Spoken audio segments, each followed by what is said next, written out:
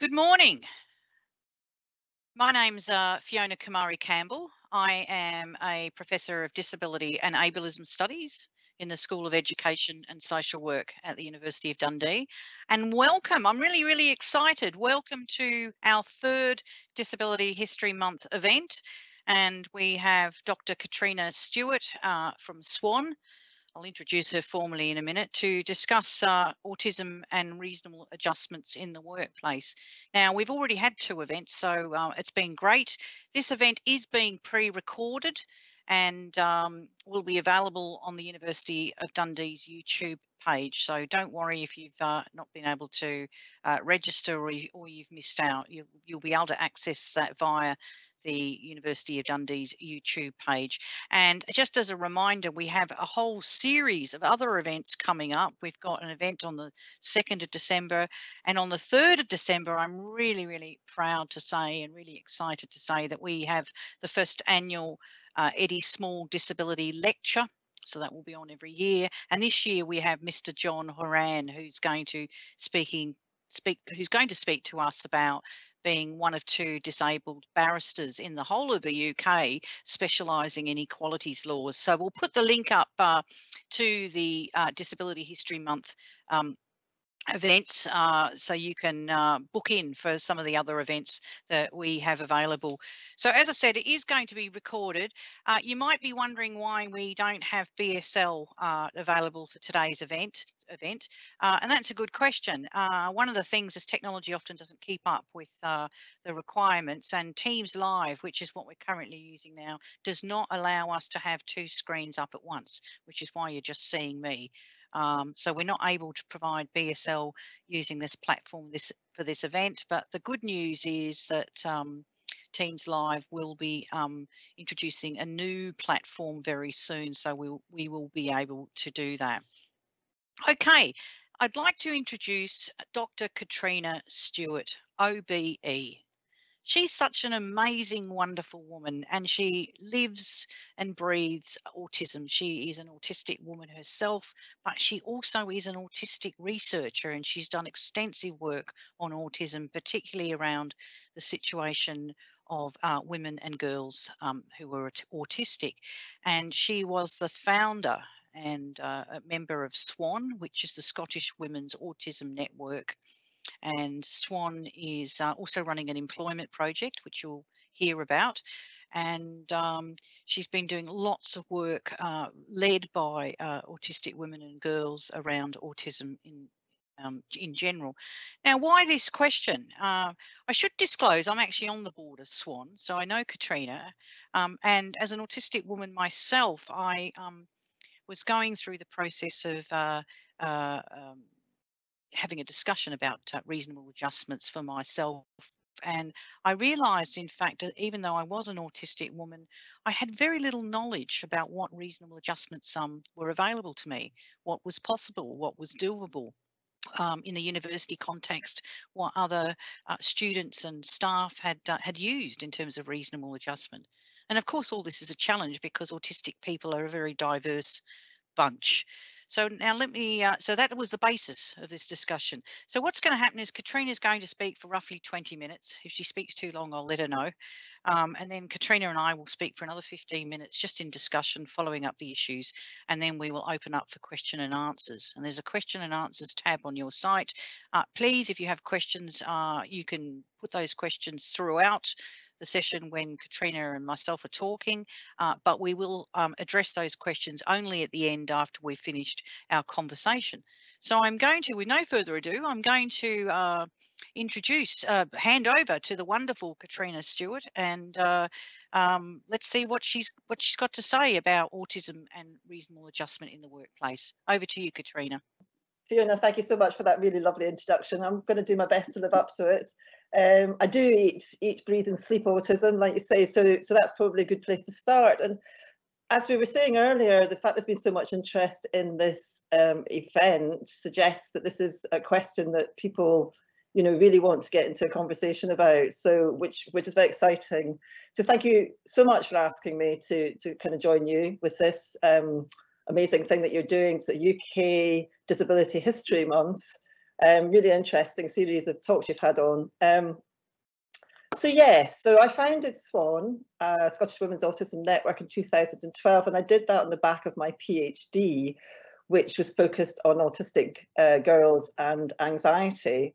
We've just gone on since then, really. It's a peer-led, it's autistic-led, it's mostly run by volunteers. It's autistic women who come to SWAN looking for support, advice, guidance, tips, self-knowledge, community, and they quite often stay to share the benefits of what they've got out of that experience. So recently, we became a charity in 2016, I should say, and then last year my full-time employer, Scottish Autism, seconded my post for 3 years to work strategically with SWAN to to get SWAN onto a sustainable footing, and that's what I'm doing at the moment. And one of the things that we've done over the last year is we've received funding from the Scottish Government as part of their Improving Understanding of Autism campaign. And our funding is to run an employment project. It's a 1-year pilot to work with autistic women in employment, and we're doing this in 2 ways. Well, we're doing it in lots of ways, but there are 2 basic principles. One is that we support the autistic employee with advice, coaching and mentoring. And then we also support the employer to create a more inclusive workplace. We launched the project in March, and then by June, we had 1 member of staff in place, Lynn Reid, and then the fabulous Lynn Reid and the fabulous Lindsay McAdam joined us in September. So I've got a really brilliant project management team, and it's really exciting, the work that's been going on. So just a couple of snippets about legislation. A lot of you will know, some of you possibly don't, but the Scotland Act 1998 basically aligned us with the European Convention on Human Rights. So what that means is in Scotland, civil and political rights are protected by the Human Rights Act 1998 and provisions in the Scotland Act 1998. And these rights come from the European Convention on Human Rights, and they include rights relating to employment, housing, health, education, and adequate standards of living. We also have in the UK, we have the Equalities Act 2010.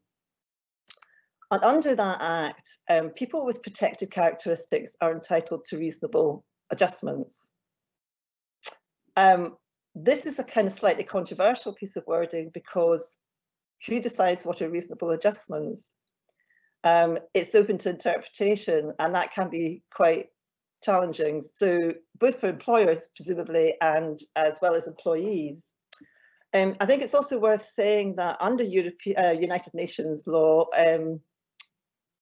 autism is defined as a disability. Now, in that definition, their definition of disability sits somewhere between what we call the social model of disability and the medical model of a mental health disorder, which is how autism is defined medically. It's not a mental health disorder. It's a brain difference. Our brains develop differently than other people's. It's not a disorder in itself. So I'm just going to say that very emphatically. Because it causes confusion as much as anything else. There's some other issues around this, which we can't go into a lot of detail here, but I know for some people it will be there as questions. Not all autistic people define themselves as disabled. So there's some questions around that. But the reality is, if you want to look for reasonable adjustments or accommodations in the workplace, you need to decide how you are going to define your need for those things. So who decides what are reasonable adjustments? What is the cost of these adjustments? And who pays the cost of putting them in place or of them not being put in place? And those were questions that I wanted to kind of sort of hang over this whole conversation, because I think they're really, really important and actually core to the whole conversation. I do talk about that more further on. So we started the employment project in March. Actually, I started it, but then, like I say, Lynn came on board in June, and then Lindsay in September. So in a few months, we have engaged with around 18 women and their employers. And those employment contexts cover supermarkets, cinema, local authority, primary and secondary school and universities, the travel industry, prison, occupational health, primary and secondary education, hospital staff, and we've also involved other agencies such as Remploy, unions, Equate Scotland, solicitors. We have delivered advice, coaching, mentoring, in workplace support, including grievance procedures and back to work processes, employment and team training. And we're working with 6 sort of individual companies, mentoring, advising, networking some of the women that have come to us. How does it work? Just so you know, if you are an autistic woman and you are struggling in work, or you have questions around your employment, or you're seeking employment and struggling to kind of access that, then please get in touch with us, because we will come back to you and have a conversation with you about what it is you need and what we can do. So the adjustments and accommodations for autistic employees, one of the things that's really come out for me over the last few months is how employers often struggle to understand what they might look like. You know, what do they look like? Are they expensive? Are they going to cause organisational upheaval? I think there's quite a lot of anxiety around this area, because employers, HR, line managers, they don't actually understand what they mean. And unfortunately, neither quite often do the autistic employees, because there is no handbook of what a reasonable adjustment is, or a list of reasonable adjustments. And what is going to be helpful for one autistic woman in one employment context may be absolutely irrelevant to another autistic woman in another employment context.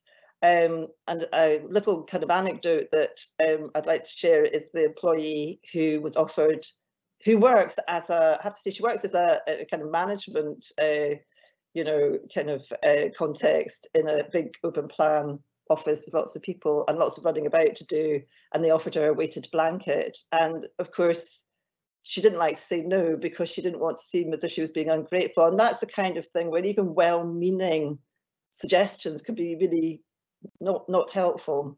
So is there a handbook? Well, there isn't one. There's lots of ideas and lots of suggestions, but actually as part of our employment project, it's one of our tasks we've given ourselves to draw one up, because we're in such a good position to do that now. So we'll be working on that. So one of the things we've been doing, well, Lindsay and Lynn have been doing during this project, is they've been pulling out themes, because this is new work we're doing. This is, you know, we haven't done this before. There's no template for this. And it's really important that we actually evaluate and pull out what are the key themes that are rising out of this. So the key themes we have found are fundamental lack of understanding of autism, full stop, and specifically lack of understanding of autism in the workplace. Poor communications is a big one, which is not surprising, as autism is as much about communication as it is about anything else, different communication styles. Communication is a circular process. It's not really a kind of one-way thing, is it? So it's communications going every which way. Perfectionism. I mean, what we find is that there's themes relating to employers and workplaces, and there's themes relating to the autistic employees and issues around their autism. So it's almost like it's a kind of sort of two-sided, you know, two columns here. So perfectionism and what that actually means for the autistic employee, as well as for their employer. Absent career support, coaching, mentoring. We're quite surprised to realise that a lot of these autistic women didn't have any kind of sense of how to, you know, actually envisage a career pathway, as opposed to just surviving in the job that they're in. Workplace bullying is definitely a thing, and the anxiety and mental health issues arising out of an autistic person trying to manage in a non-autistic environment. I think it's probably worth mentioning at this point that it's really important to understand, if we look at disability rights and we look at inclusion, social inclusion, for an autistic person to be working full-time in a busy, noisy, smelly, demanding environment means that actually by the time they get home of the evening, they are usually so exhausted that they spend all their free time recovering. And that is a huge quality of life issue, because if you're asking autistic people to fit in that environment, you're asking them to weigh up the benefits of being in employment versus the impact on the rest of their quality of life, and their inability then to access the other things that other people do and that they would like to, like spending time with their friends or their family or taking part in other activities. So it's a kind of trade-off situation very often for autistic people.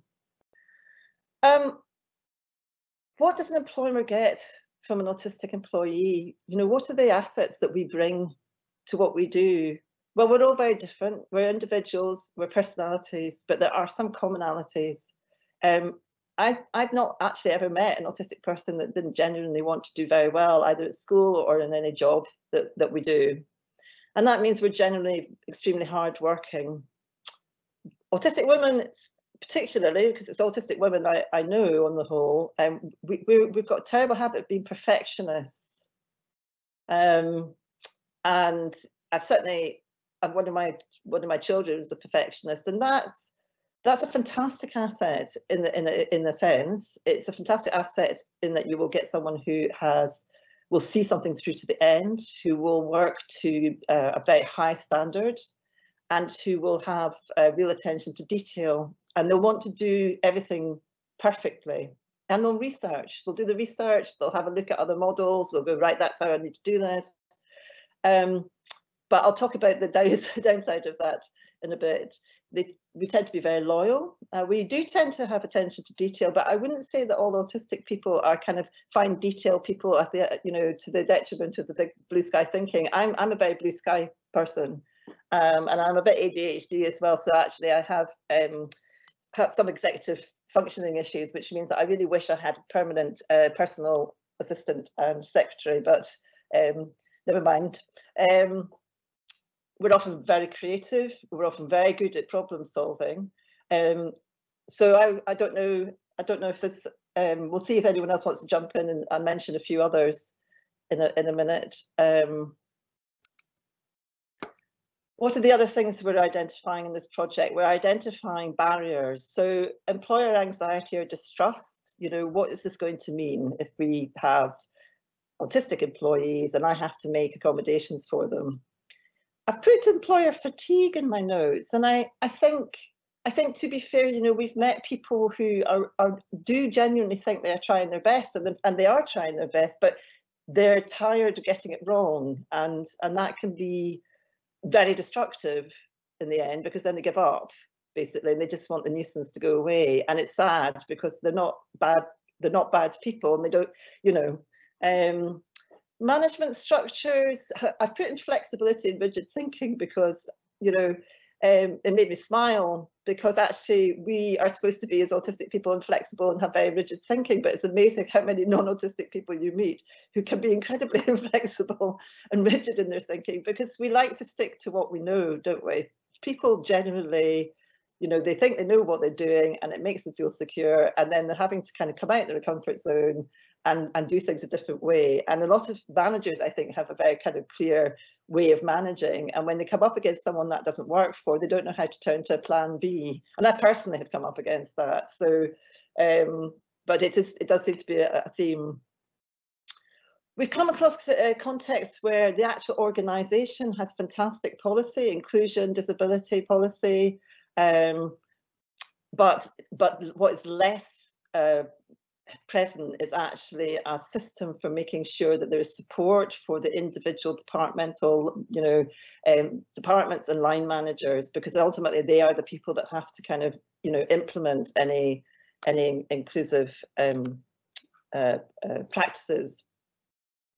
Barriers for the autistic employee: exhaustion and damaged mental health, top of the list. A lot of self-criticism. They're being prevented from meeting their potential, and they're losing the ability to contribute their often very not inconsiderable talents. So what are the solutions? I always like to finish on an upbeat note, because there's always going to be solutions, because that's what we're here for.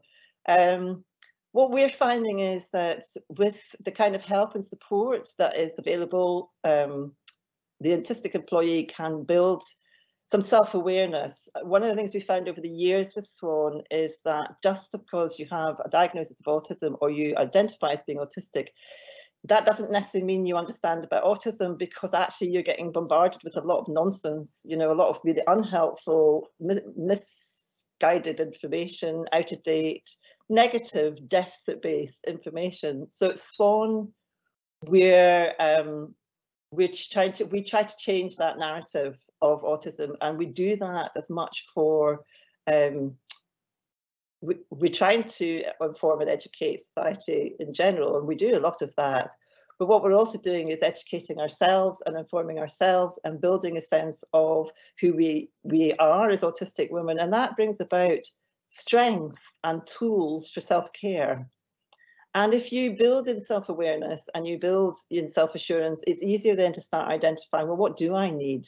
You know, what kind of support do I need? And being able to articulate that and to share that with your colleagues and your managers.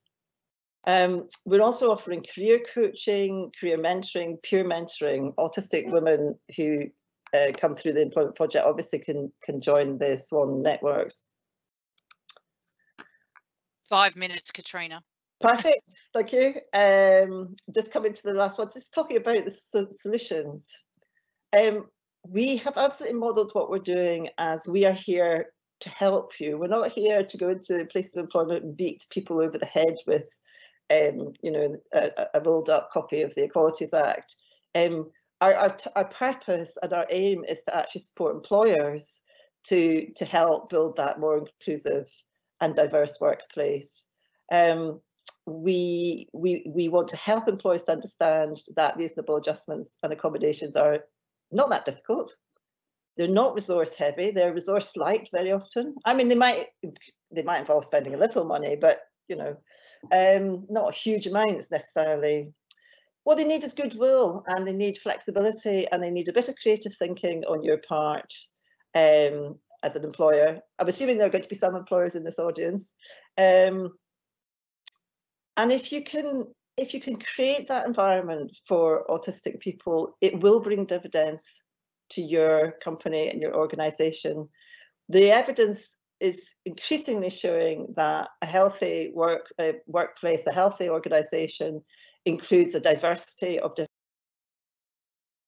employees in your organisation, and that diversity should include neurodiverse people whose brains think slightly outside the box. And you might have to accept that they're not going to be the favourite people in the office party, but they will bring other really, really valuable things to your organisation. And I think really that's probably about not far off 20 minutes. And I would just like to say thanks again for inviting me today. And I want to say a huge thank you to Lynn Reid and Lindsay McAdam, the SWAN Employment Project management team, because they're brilliant. And thank you to all the women who put your faith in us. Really, really appreciate it. And thanks to the audience for listening. So that's me done. Great. Thanks, Catriona. That's brilliant. And as I said at the start of the introduction, this is the start of a conversation, not the end. And this is an exploratory inquiry into a new area of autism and reasonable adjustments in the workplace.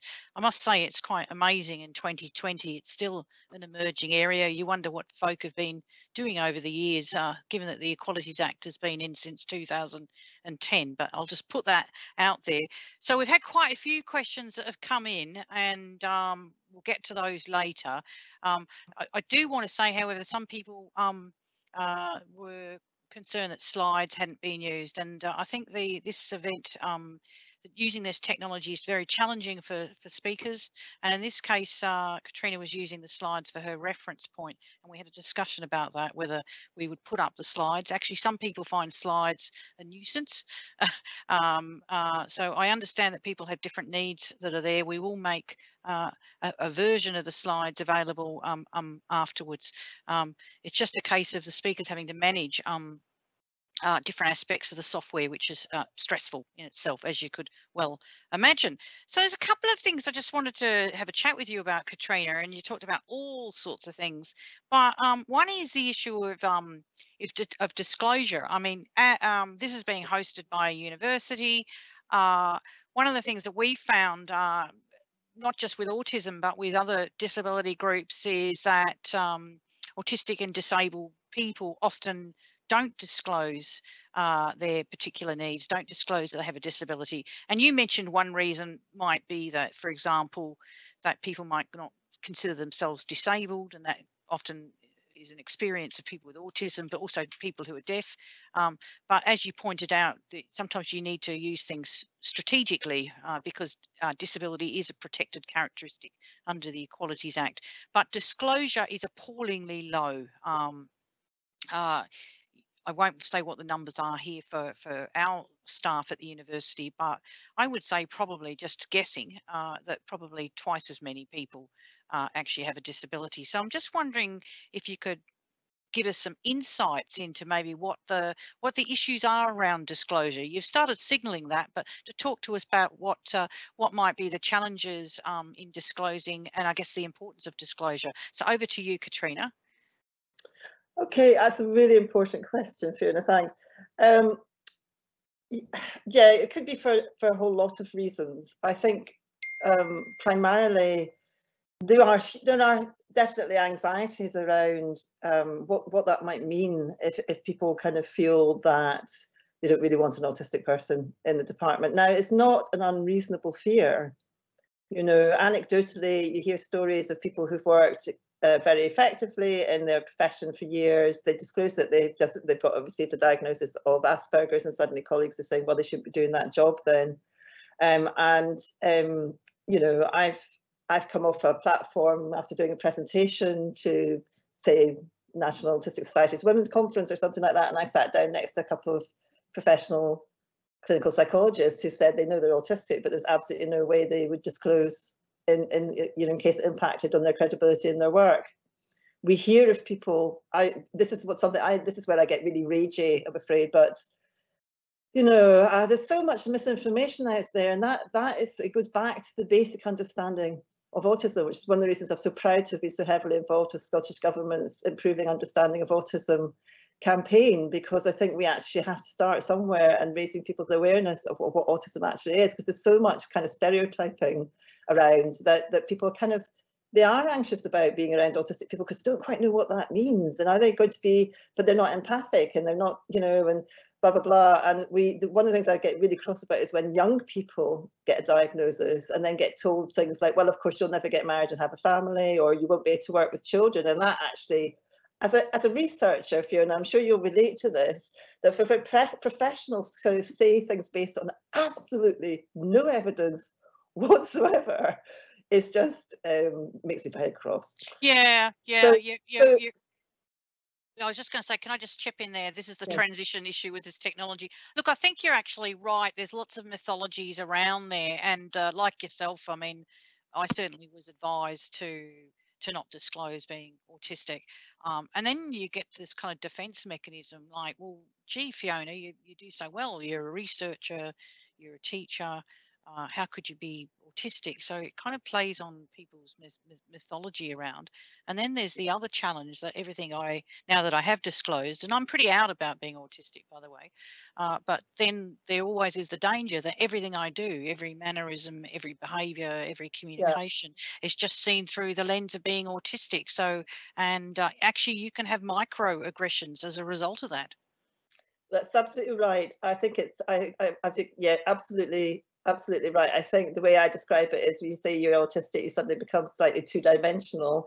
But in a more general sense, I mean, I actually, before I disclosed, because I founded SWAN in 2012 before I had my own formal diagnosis, and I went in 2013, and then I didn't actually disclose for a while because I was really anxious about how it would impact on my kind of professional status.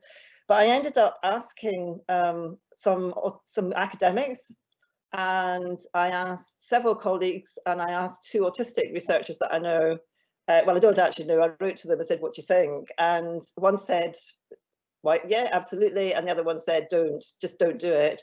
Most of the non-autistic people said, don't do it. And then I asked my children, and they kind of basically said, well, you kind of have to, don't you? Because it's really important. And I think that's right. I think, for me, I'm out there because I think I am able to be, and I can be. And it's really important that we start raising the profile of autistic people generally, but autistic women and girls. Because otherwise things aren't going to change, it always has to be a personal thing. Yeah. But so, we won't create change if people feel that they cannot disclose. Yeah.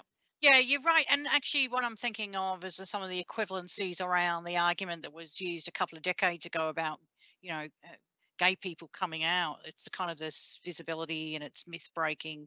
And yes, and there's always, it can be quite scary, and there's risks, but I think visibility is really important. And that brings me to, I guess, one of the final things I want to ask you before we open up to Q&A is you talked about the end about the importance of self-awareness and peer mentoring is one way of doing that.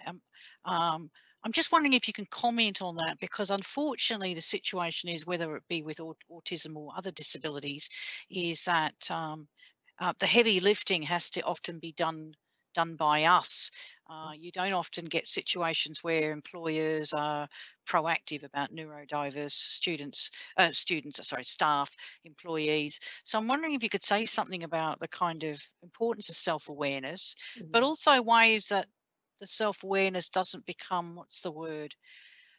Becomes damaging, because I find it's quite stressful over and over again to kind of disclose or to do the heavy lifting around education. So I'm just wondering if you could say a little bit about that, and after you finish, we'll go to Q&A.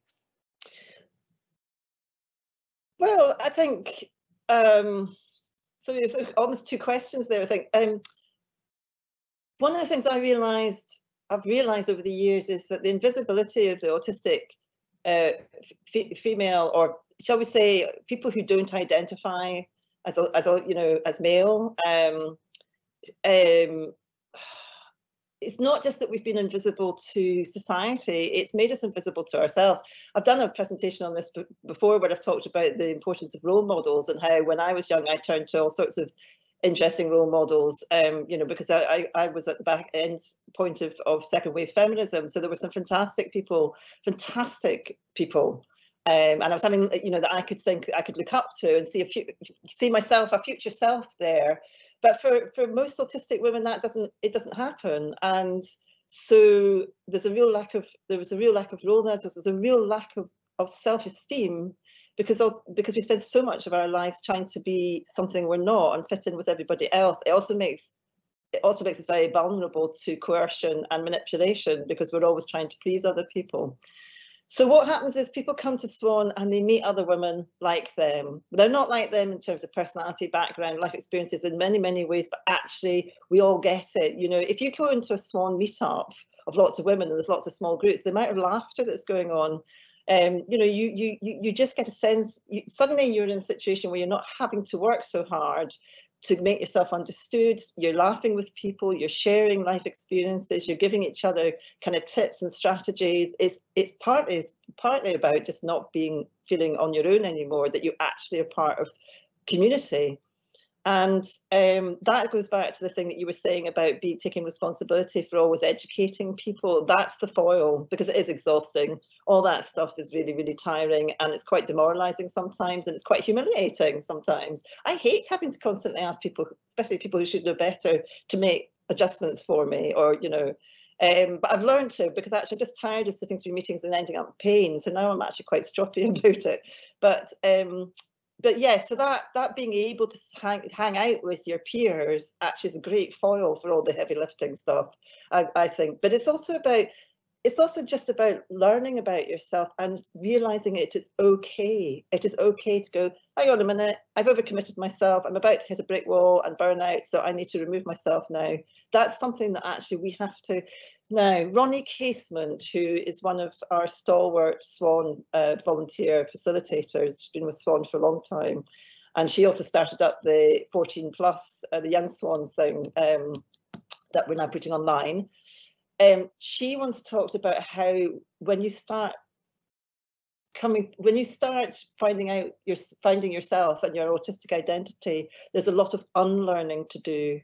And I just thought that was amazing. You actually have to start unraveling the things that you have learned to do to accommodate everybody else and the non-autistic world that are actually damaging to you.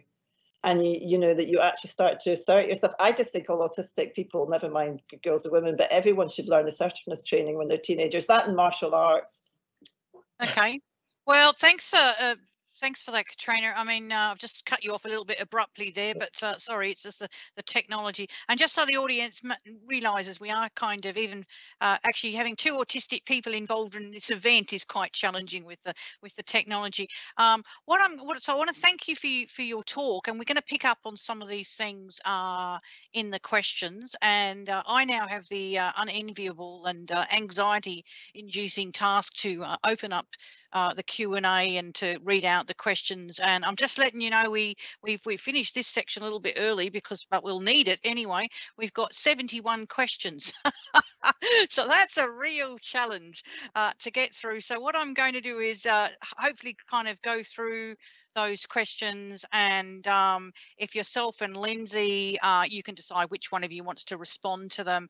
But if you could keep your answers really brief.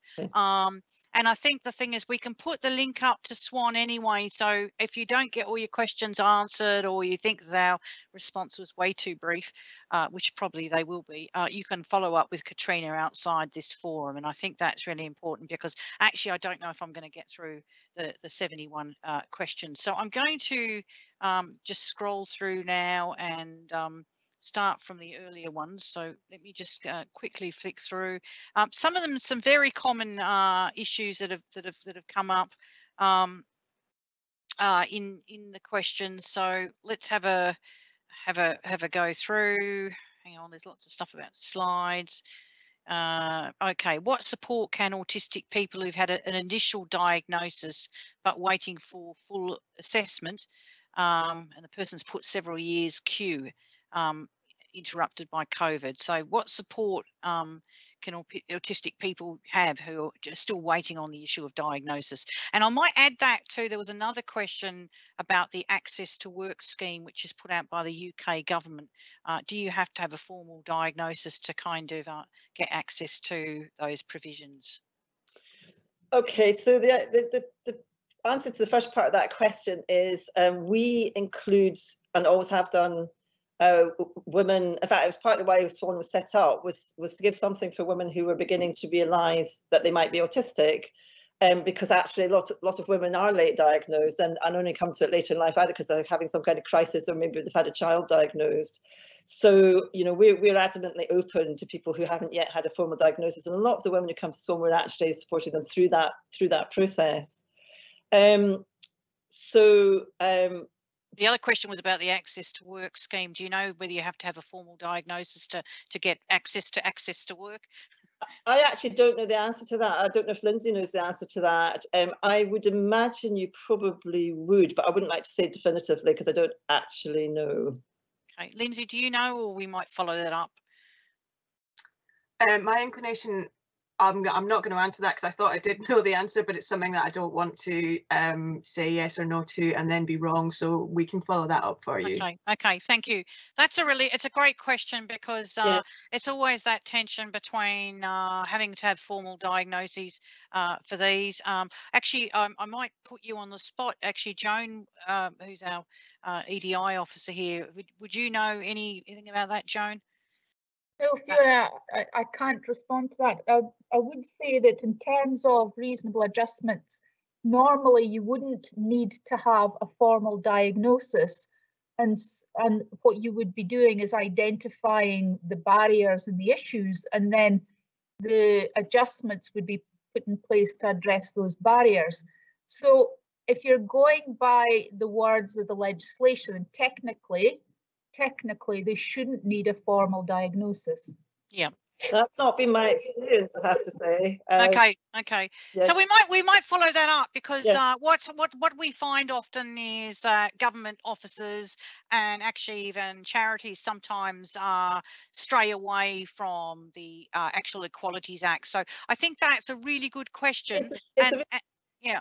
It's a really good question, but also can I just add a wee bit in that it goes back to what I said earlier about the importance of goodwill rather than just sticking to the rules, because you know, I had an experience where I was at a university where I had a meeting with my director of studies, which was awful. It was horrible, and we'd set it up. She'd set it up in a city centre Costa, or some coffee. Let's not slag off Costa. It was some city centre, whatever. But it was very, very busy, and it was very, very noisy, and it was really. And I actually, and we had this really challenging meeting, and I said to her at the end, you know, if you want to get the best out of these meetings, setting it up in this kind of environment's not the best place to do it. And she went, well, you need to register with the whatever office it was at the university for me to make that a kind of accommodation. I just went, and what about as a human being, do you know? And I actually refused to meet with her on her own after that, because I just went, I can't deal with someone who's just, you know, that rigid in their approach to supporting people with disabilities. So, yeah, it goes back to goodwill and treating people like humans. Yeah. So we will follow that up, and I think, as I said, this is an emerging area, so we will get back to you on that question. Okay, I've got a couple. I need to keep moving through. Remember, we've got the 70 questions. So one of the questions was, do you support students at all levels of education? And the person was talking about their 11-year-old struggling at primary school. If I could have a quick response to that, and then I'll move on to the next question. Currently, SWAN is not resourced to support children. I wish we could. We're working on it, and we will get there. We are now trying to focus on we are going to be focusing on, to some extent, on the 14 plus age group, but we just don't have resources. I mean, I'm the only full-time member of staff at SWAN at the moment, and then Lindsay and Lynn specifically for the employment project, although they're doing above and beyond because they're wonderful. But we are working on building resources, so we will do our best to get to the younger age group when we can. Brilliant. And another, just again, a very quick answer question: is there another SWAN in England, Wales, Northern Ireland, or is it just in Scotland? So at the moment we are Scotland based, and we are working in partnership with an organisation now that's based in Birmingham and Belfast and Scotland to put on our online 14 plus forum. So we are expanding. We do get inquiries from other places saying, could we help them set up a SWAN, but there's never the resources really in place to do that. But now we've been given this partnership with Studio 3 is the organisation we've gone into partnership with on this. And so, you know, we're very happy. I mean, the more we can spread this work, the more, you know, the better, because it works, it's valuable, it does, it's yeah, so. Okay. But not yet. Sorry, brilliant. Yeah, maybe you're one of those of you interested in setting up other SWANs throughout the United Kingdom can contact Catriona. So I'll leave it at that. Really great question from Phil.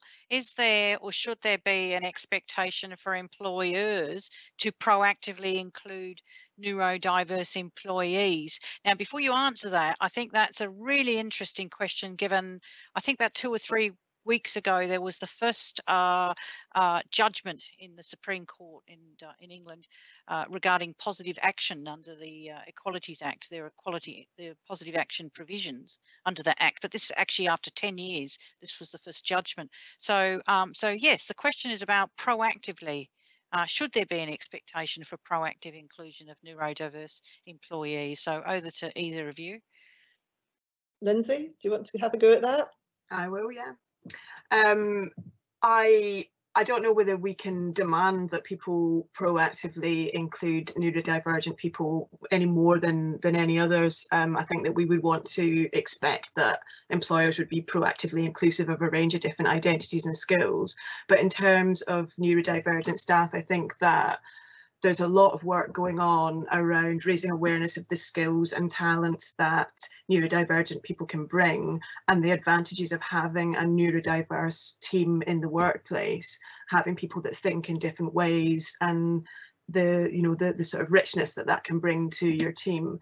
The funding that we get for the employment project, we are part of, or we're funded alongside a range of other autism organisations, and some of them and ourselves are working with employers to help them to understand what the strengths and the advantages are of neurodivergent people, and for us neurodivergent women, And there are, you know, particularly within STEM and IT, there are organisations that do work very hard to proactively recruit, and we work with some of them ourselves. So I think it's an area that's really growing as understanding of autism grows and people are aware of how we function, and that we are actually very skilled and intelligent and able and capable people who can bring a great deal to the workplace. I think that the expectation I would want to see there, more than demanding that people proactively recruit, is that they inclusively recruit, so that they make their whole advertising and recruitment and interview process work for neurodivergent people, and that they may say that they're specifically encouraging a diverse range of employees. But I think that as soon as you offer adjustments, if we're, you know, when we're talking about workplace adjustments, it's not just once you get the job, it starts right from the job advert, from the accommodations that you can make during the recruitment process, the application form and every element of that. So I think that by making that more accessible to neurodivergent people, you will diversify your workforce. Great, thank you very much for that, and we probably could do a whole seminar on that quite separately. I've just got to read two comments and then on to another question moving through, because time is moving. One person has said access to work is very difficult for autistic freelancers to access without official full assessment, both in terms of finding out what might support them, but also in being considered to have proof of diagnosis. And that person said this is especially difficult for adult women awaiting late life diagnosis, but may have a checkered work history due to a lack of previous support. The second comment is that perfectionism is quite a problem when you're tasked independently with pieces of work. So they're great, thank you. And someone else said thank you for mentioning perfectionism again. So here's another question, and again, short answers because time's moving on. What did you find relevant in terms of sensory barriers? This is there some kind of catalogue of the ones that you identified? I think this goes back to some of the themes that you're finding around sensory barriers. Well, I think most autistic people would agree that the fact that you know, diagnostic criteria, people don't seem to understand that sensory issues are probably the biggest challenge that we have in many ways, because if you're in an environment, it's not even just about, oh, it's a bit busy or it's a bit noisy. I mean, I can end up in pain if I'm being assaulted by fluorescent lights, people clicking their pens, people rustling, you know, biscuit wrappers, and it goes on too long. You end up actually feeling that every crackle of a piece of paper is actually a blow, and you know, it makes it very difficult to function then, and it makes it very difficult to concentrate or to think, and then you end up sore. So I think if people could understand the importance of these, they would probably be more accommodating. I mean, I've had perfectly nice, intelligent people laugh when they've seen me with my blue Mears Erlin glasses for the first time, because they obviously think I'm being pretentious and wearing some tinted lens thing. Well, it's because I have a visual processing difference. They call it visual stress, I think. So just, you know, people being a bit more tolerant, accommodating of the sensory stuff, being able to wear headphones, noise cancelling headphones, offices where people are not allowed to spray hairspray or perfume in the office. There's a whole list of things, and we'll put it in our handbook, won't we, Lindsay? We will pull these up. So I think the thing is, again, just to emphasise to folks, I'm not sure if I'm live, just to emphasise to folks that this is a research in action. So actually we'll be copying all these questions down as well, and just to engage with SWAN, I think the more the merrier. And just to emphasise that SWAN not only is Scottish, it's a small organisation. It has actually limited funding, so it can't raise the issues. And maybe one of the outcomes of today is actually we might be able to get a clear case to get firstly proper funding so we can initiate different projects. So one of the questions which I'm not going to ask you guys to ask, but I'm letting people know because this is about information sharing, is will there be work on access to the forces such as the Navy and the Army? Currently autism is on the exemption list, and the person saying I've met many autistic people who'd be perfect for the role, and some who've avoided diagnosis so that they can join up and and the rule seems unfair. And you're absolutely right, the person who's asked that question. And we need to get some more work. We need to run some test cases also around the question of what exemptions are reasonable and which ones are in fact illegal. But I am going to put a question to you again. We've got 10 minutes to try and get through some more. Is SWAN doing anything to petition the government or change laws relating to autistic people in the workplace? That's the question. And more importantly, what do you think of the idea of creating an additional category in the Equalities Act specifically to identify autistic people? So if we could have a quick response to that, that would be great. Okay, so the SWAN employment project is funded by Scottish Government as part of their Improving Understanding of Autism campaign. And the first tranche, I mean, it's a several phase campaign. In the first phase, they focused on employment and community access, and SWAN's employment project won one of the funds. So what we are doing is part of that raising awareness of the issues around employment, funded by Scottish Government. So I hope that answers your first question. And actually, you know, as a consequence, I'm involved in a lot of meetings that includes, you know, strategy staff and the Scottish Government and all the rest of it. So these kinds of conversations are ongoing. So lobbying, yes, I do a lot of lobbying.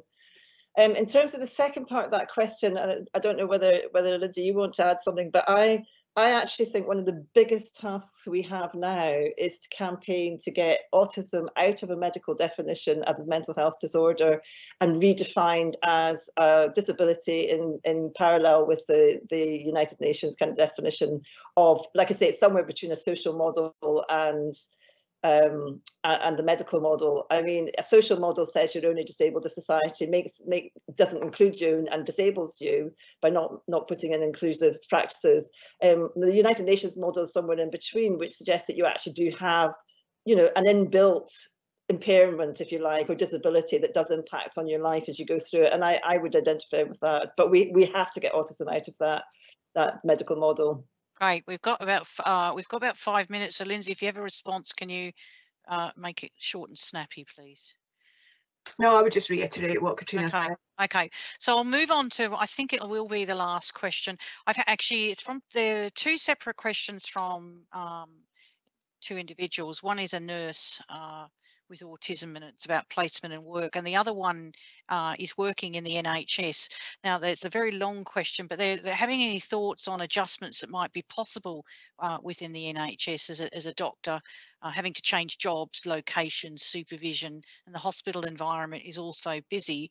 They're interested in, again, the emphasis, and we raised this earlier, the emphasis on us as autistic people suggesting the adjustments. So they're interested in what your thoughts are on, on NHS adjustments for hospital work, some of the challenges and considerations. Yeah, I mean, I think it's like all these things. I think what would be really good to do is to collect that data from the experiences of people working in the NHS and what the challenges are, what helps, and then training NHS. I mean, I like training. I love teaching. And we do training from SWAN, you know, we go into places of employment and we deliver training. You know, I've delivered CPD training in the past. I would be delighted. I'm sure we would all be delighted. I'm going to speak for Lindsay and Lynn here. Lynn's done an amazing job on our training materials right from the get-go. Yeah, we're here for business. You know, we will come into the workplace and we will train people and say, look, this is how we can help you, you know, make these changes for your autistic employees. Great. So thank you for that. And actually, I've just been going through most of the questions that we've had, and thank you people for asking. The questions are actually quite similar. And as I said, this is the start of the process. Things like examples. People are wanting examples. People are wanting to know what support they can have for juggling the disclosure, non-disclosure issue. My suggestion is first point of call is to contact SWAN and hook up with them, raise your issues, and I mean, one of the things that SWAN can do is maybe sit down and look at this issue and try to develop a strategy beyond the immediate focus. As I said, just to emphasise that SWAN has limited funding, but this is also really important stuff just from today that we can take back to the Scottish Government and take back beyond the UK. So thank you very much. Sorry we couldn't get through all your questions. I think the important takeaway together that from today that I've got is that, as I said, it is evolving, and actually great minds working together to collect, for example, and maybe we can put out a survey, Catriona. This would be quite interesting to see what reasonable adjustments people have actually been able to negotiate. That would be firstly good. We could have a survey on that, and what sort of issues that people have discovered, and to start working on a strategic approach to lobby. Also, there were lots of questions about how do we educate the employer, and again, you might want to, as part of a survey, give some examples of what you've done. Yes, SWAN does do training, and fantastic training and presentation of events, but SWAN is a small organisation, so we need to work out how to best manage that. So I'd like to thank everybody for attending today. It will be uploaded to the YouTube, university's YouTube channel, a recorded event which will be captioned, and the slides will be made available, and we will continue the conversation. As I said, this is just the start, and contact SWAN. If you look them up, SWAN, Scottish Women's Autism Network, and I'm sure Catriona and the other staff would be happy to indulge you and engage in your questions, and hopefully we can kind of get this thing moving. So thank you to Catriona and Lindsay. Can I just jump in very, very quickly? Yeah, go for it.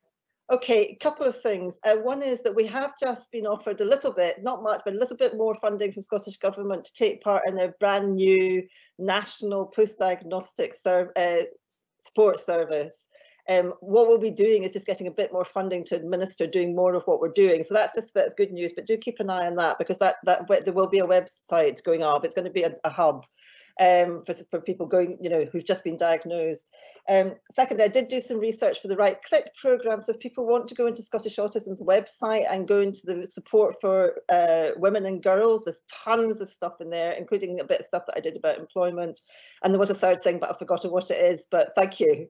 Okay, thank you very much. And thank you again, Catriona. And just to remind you, if you want to find out about other Disability History Month's events, there is a page link that's on the chat.